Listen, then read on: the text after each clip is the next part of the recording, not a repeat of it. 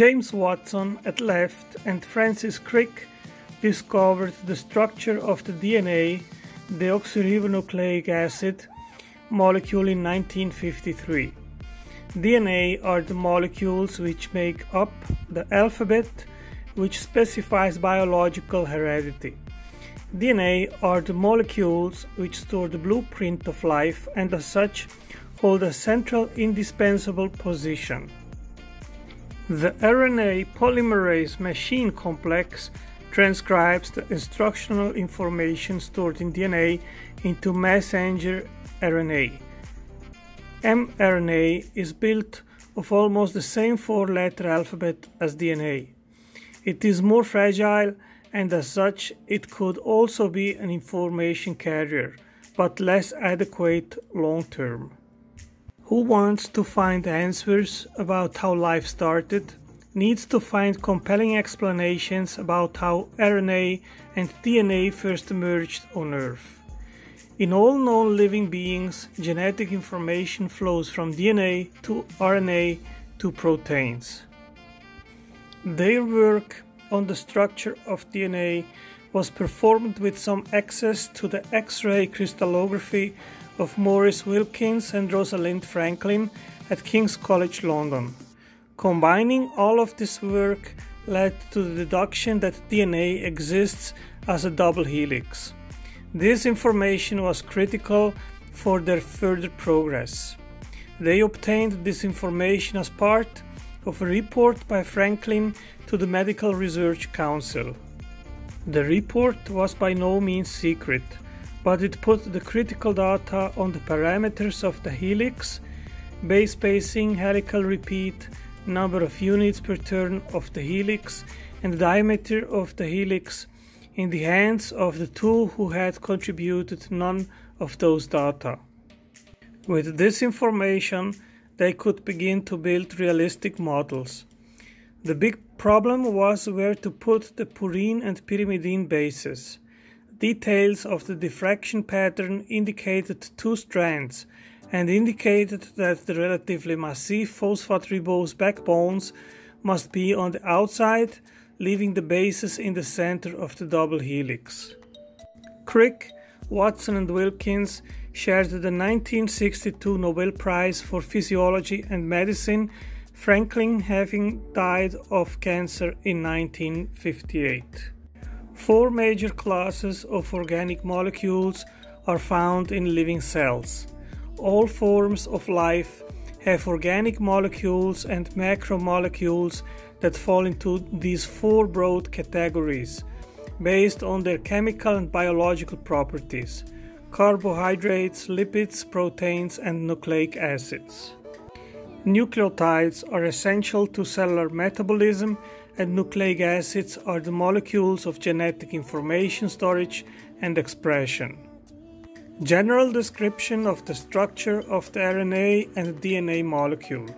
DNA is the molecule of life, which contains the blueprint or instructions to make, for example, proteins that perform most life functions. Nucleotides are building blocks for DNA and RNA. The two classes of nucleic acids are deoxyribonucleic acid, DNA, and ribonucleic acid, RNA. DNA molecules store genetic information coded in the sequence of their building blocks. DNA can be considered as a modified form of RNA since the ribose sugar in RNA is transformed into deoxyribose in DNA at the 5' positions, and the uracil base is methylated into thymidine. The structural difference between these sugars is that ribonucleic acid contains a hydroxyl group, whereas deoxyribonucleic acid contains only a hydrogen atom in the place of this hydroxyl group.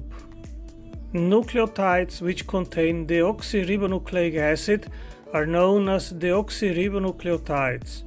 Those containing ribonucleic acids are known as ribonucleotides. Thus, the sugar molecule determines whether a nucleotide forms part of DNA or a RNA molecule. These molecules consists of three components: a phosphate, a ribose sugar, and a nitrogenous ring compound that behaves as a base. The nucleotide is the repeating structural unit of both DNA and RNA.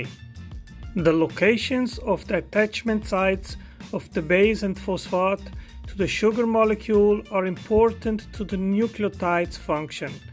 How prebiotic events supposedly came up with the right configuration is one of the unsolved riddles. Nitrogenous bases.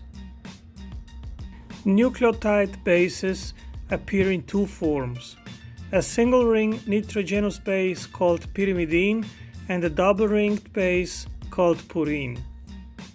High-energy precursors to produce purines and pyrimidines would have had to be produced in a sufficiently concentrated form. There is no known prebiotic route to this.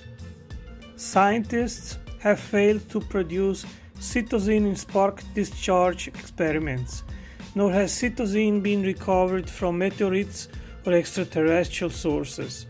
The deamination of cytosine and its destruction by other processes, such as photochemical reactions, place severe constraints on prebiotic cytosine synthesis. The origin of guanine bases has proven to be a particular challenge. While the other three bases of RNA could be created by heating a simple precursor compound in the presence of certain naturally occurring catalysts, guanine had not been observed as a product of the same reactions. Adenine synthesis requires unreasonable hydrogen cyanide concentrations. Adenine deaminates at 37 Celsius degrees with a half-life of 80 years. Therefore, adenine would never accumulate in any kind of prebiotic soup.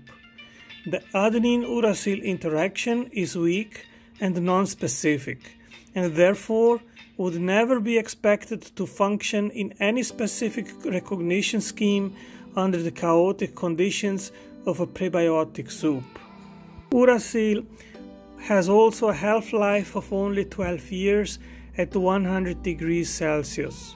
For nucleobases to accumulate in prebiotic environments, they must be synthesized at rates that exceed their decomposition.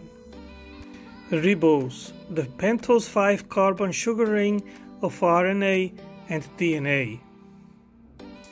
DNA has the ribose sugar in RNA transformed into deoxyribose in DNA at the 2' positions. A base is attached to the 1' carbon atom and the phosphate group is attached at the 5' positions. Compared with ribose, deoxyribose lacks a single oxygen atom at the 2' positions. The prefix deoxy, meaning without the oxygen, refers to this missing atom. The pentose sugar is a 5-carbon monosaccharide. These form two groups, aldopentoses and ketopentoses. The pentose sugars found in nucleotides are aldopentoses. Deoxyribose and ribose are two of these sugars. A DNA strand is formed when the nitrogenous bases are joined by hydrogen bonds and the phosphates of one group are joined to the pentose sugars of the next group with a phosphodiester bond. Ribose is a monosaccharide containing 5 carbon atoms. Deribose is present as the 6 different forms. The beta-D-furanose form is extensively used in biological systems as a component of RNA. The best studied mechanism relevant to the prebiotic synthesis of ribose is the Formose reaction. Several problems have been recognized for the ribose synthesis via the Formose reaction. The Formose reaction is very complex. It depends on the presence of a suitable inorganic catalyst. Ribose is merely an intermediate product among a broad suite of compounds including sugars with more or fewer carbons. The reality of the Formose reaction is that it descends into an inextricable mixture. The vast array of sugars produced is overwhelming, and the intrinsic lack of selectivity for ribose is its undoing. Ultimately, the Formose reaction produces a disastrously complex mixture of linear and branched aldo and keto sugars in a racemic form. The consequences of such uncontrolled reactivity is that ribose is formed in less than 1% yield among a plethora of isomers and homologues. The instability of ribose prevents its accumulation and requires it to undergo extremely rapid onward conversion to ribonucleosides before the free sugar is lost to rapid degradation. There are no further alternatives. Either chance choose, by a lucky random event, the 5-membered ring ribofuranose backbone for DNA and RNA, or it was a choice by intelligence with specific purposes. What makes more sense?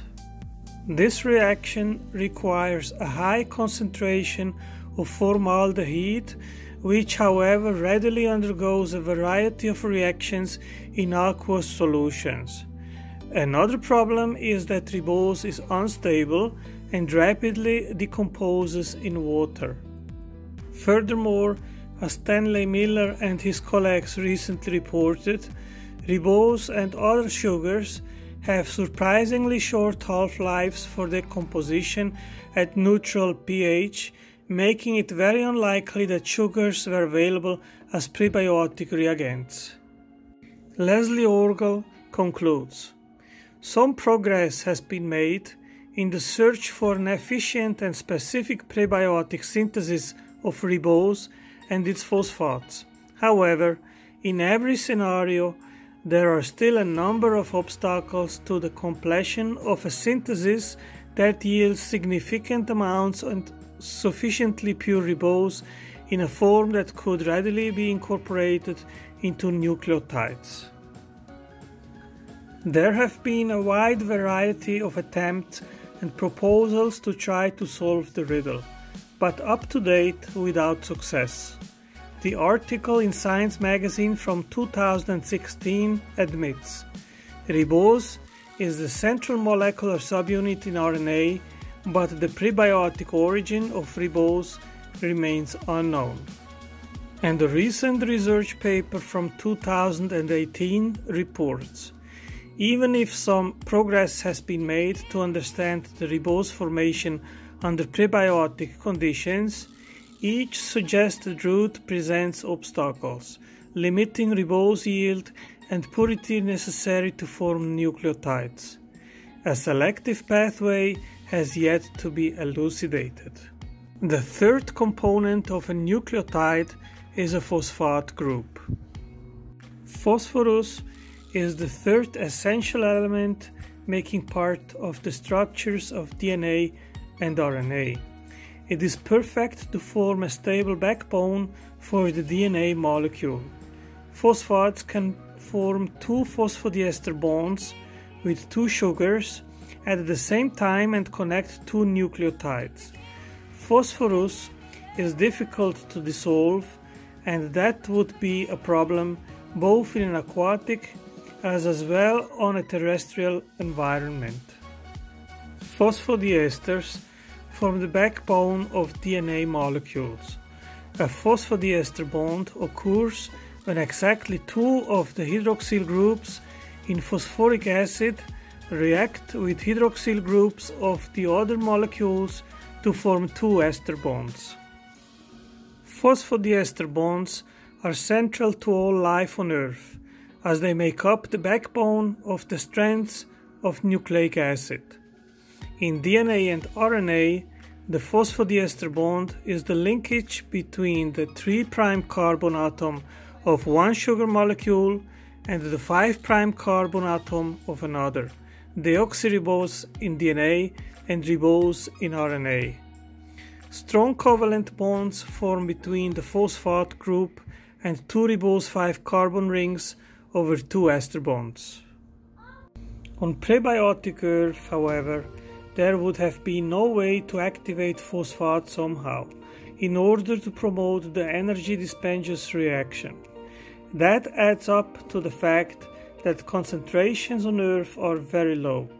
So far, no geochemical process that led to abiotic production of polyphosphates in high yield on the Earth has been discovered. The phosphate is connected to ribose, which is connected to the nitrogenous base.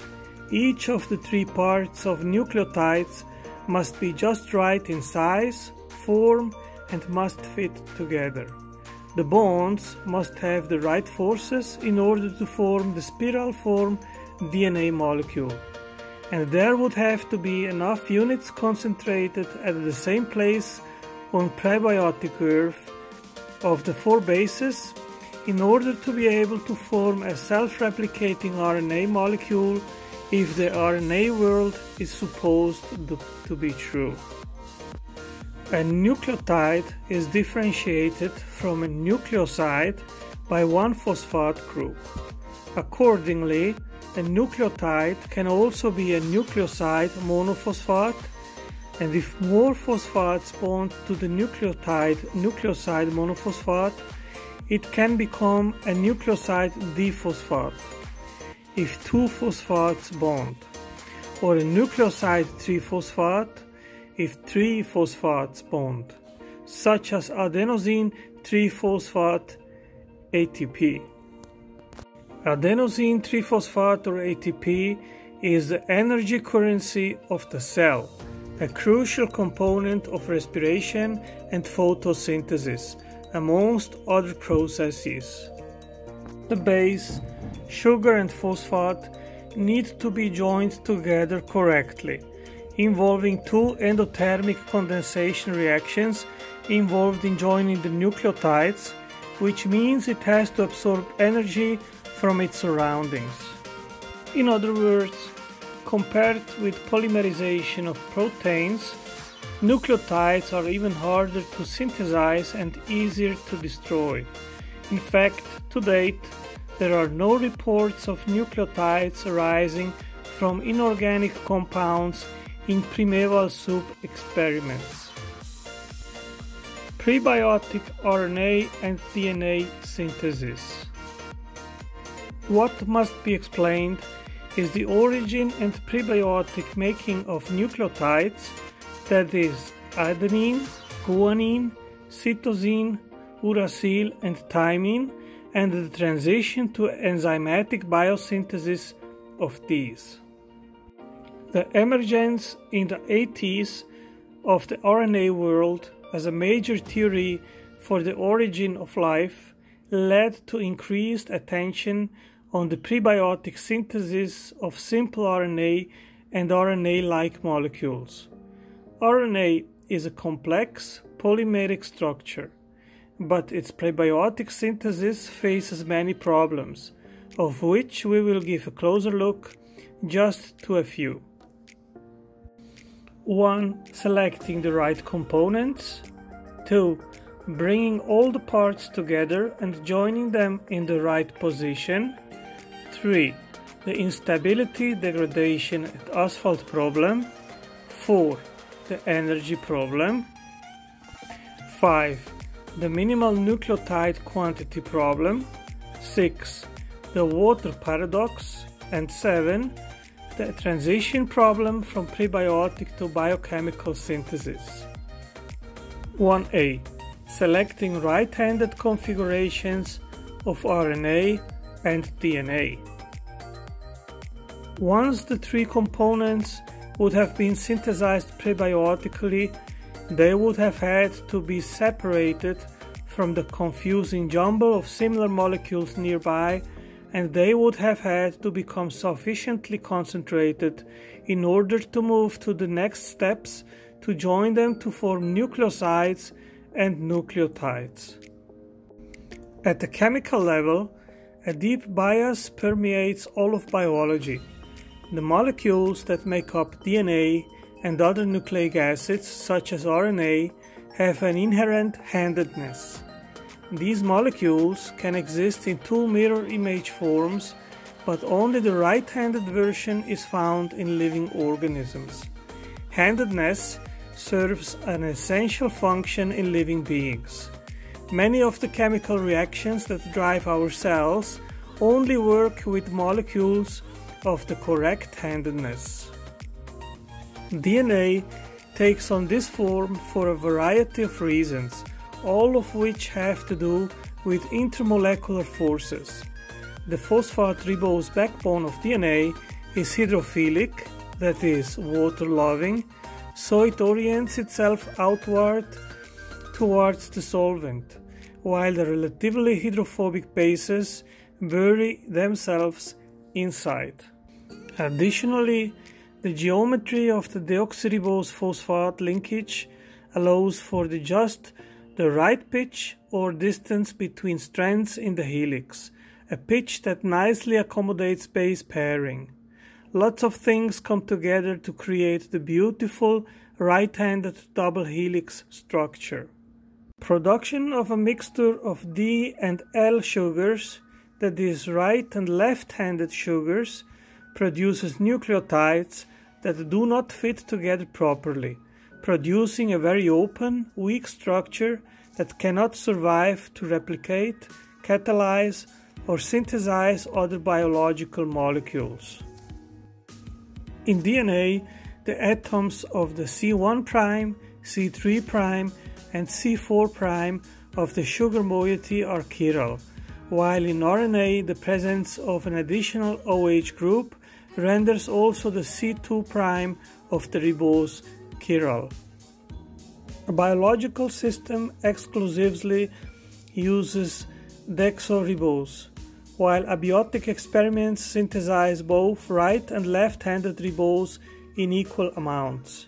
But the prebiological building blocks of life didn't exhibit such an overwhelming bias. Some were left-handed and some right. So how did right-handed RNA emerge from a mix of molecules? Some kind of symmetry breaking process leading to enantioenriched biomonomers would have had to exist, but none is known. Gerald Joyce wrote a science paper which was published in Nature magazine in 1984, where he suggested that in order for life to emerge, something first had to crack the symmetry between left-handed and right-handed molecules, an event biochemists call breaking the mirror. Since then, scientists have largely focused their research for the origin of life's handedness in the prebiotic worlds of physics and chemistry, not biology, but with no success. So what's the cop-out? Pure chance.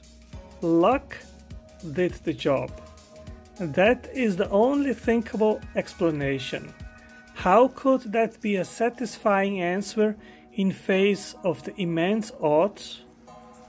But then, the same author, Christian de Duve, Nobel Prize winner in physiology or medicine, dismisses instant creation as heuristically sterile. A sterile discovery? In other words, a discovery lacking evidence? In his following book, Genetics of Original Sin, he then extended a bit further and exposed what he meant by heuristically sterile. It is conceivable that the molecules were short enough for all possible sequences, or almost, to be realized by way of their genes and submitted to natural selection. So this is the way the Duve thought that intelligent design could be dismissed. This, coming from a Nobel Prize winner in medicine, is nothing short than shocking, to say the least. The Duve dismissed intelligent design and replaced it with natural selection, without providing a shred of evidence, but based on pure guesswork and speculation. 1b. selecting the right backbone ribose sugar. RNA and DNA use ribose, a 5-membered ribose ring structure which is the backbone of the nucleotides. It is found that 6-membered rings with 6 carbons instead of 5 do not possess the capability of efficient informational Watson-Crick base pairing. Therefore, these systems could not have acted as functional competitors of RNA of a genetic system, even though these 6-carbon alternatives of RNA should have had a comparable chance of being formed under the conditions that formed RNA. The reason for their failure revealed itself in chemical model studies.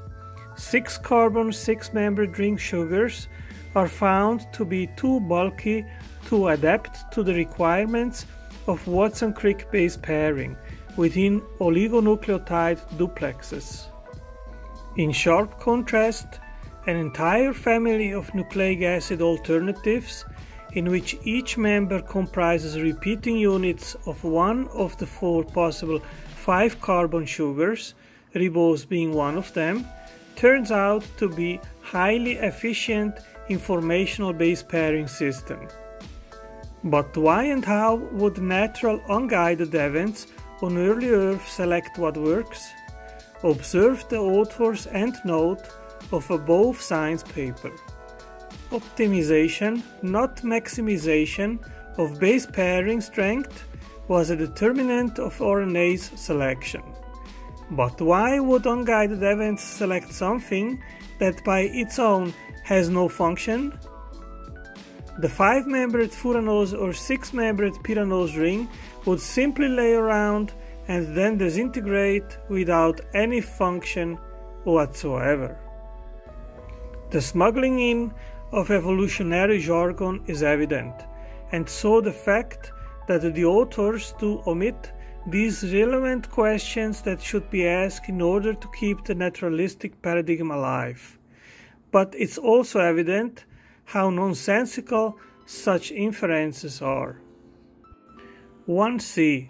Size complementarity of the nucleotide bases to form a DNA strand. DNA molecules are asymmetrical. Such property is essential in the process of DNA replication and transcription. Above picture demonstrates why bases need to be paired between pyrimidines and purines. In molecular biology, complementarity describes a relationship between 2 structures, each following the lock and key principle.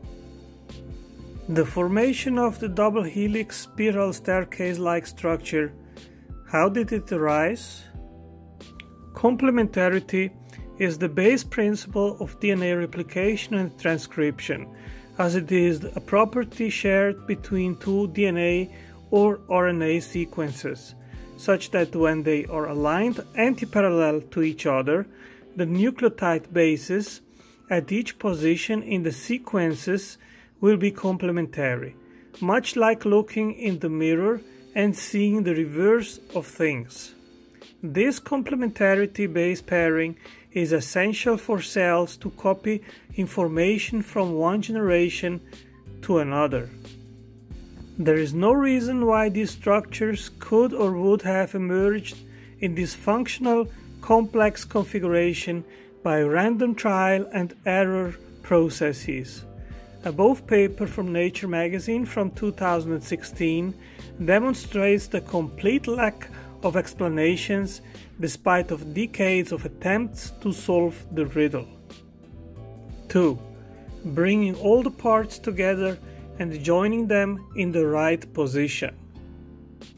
Once all the parts would have been available, they would have had to be brought, concentrated together to the same assembly site, and sorted out from non-functional molecules. Joining all 3 components together involves 2 difficult reactions: formation of a glycosidic bond with the right stereochemistry linking the nucleobase and ribose, and phosphorylation of the resulting nucleoside. In order for a molecule to be a self-replicator, it has to be a homopolymer, of which the backbone must have the same repetitive units. They must be identical. On the prebiotic world, for what reason would the degeneration of a homopolymer be useful? Consider that only random, unguided events could account for the degeneration, which seems rationally extremely unlikely, if not impossible. The chance for that alone occurring randomly is extremely remote. 2a. Glycosidic bond formation between nucleosides and the base. Whatever the mode of joining base and sugar was, it had to be between the correct nitrogen atom of the base and the correct carbon atom of the sugar. The prebiotic synthesis of simple RNA molecules would therefore require an inventory of ribose and the nucleobases. Assembly of these components into proto-RNA would further require a mechanism to link the ribose and nucleobase together in the proper configuration to form polymers, and then to activate the combined molecule called a nucleoside with a pyrophosphate or some other functional component that would promote formation of a bond between the nucleoside and the growing polymer. Nucleosides are formed by linking an organic base, guanine, adenine, uracil or cytosine, to a sugar, here D-ribose. This reaction looks simple, but how it could have occurred by an enzyme-free prebiotic synthesis, in particular involving pyrimidine bases, is an open question. There have been many imaginative ideas and attempts for its solution, all unsuccessful.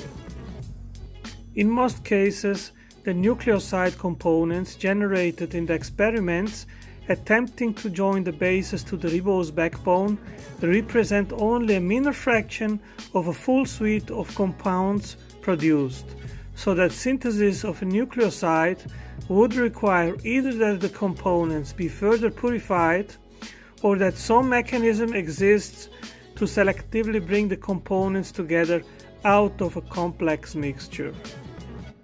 How would non-guided random events be able to attach the nucleic bases to the ribose and in a repetitive manner at the same time? Correct place. The coupling of ribose with the base is the first step to form RNA, and even those engrossed in prebiotic research have difficulty envisioning that process, especially for purines and pyrimidines. The emergence and existence of catalytic polymers are fundamental. Postulates of how polymerization could have occurred on prebiotic earth are therefore another essential question that has not been elucidated.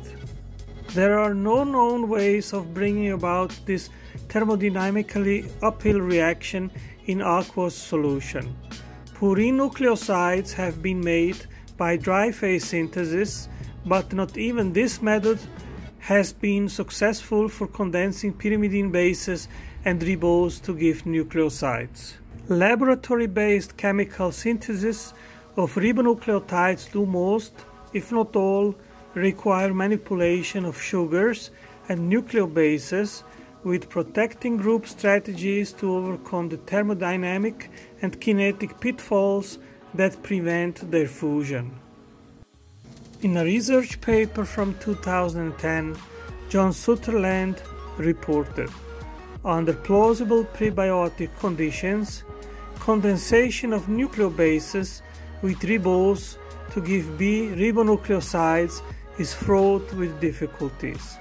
The reaction with purine nucleobases is low yielding, and the reaction with the canonical pyrimidine nucleobases does not work at all.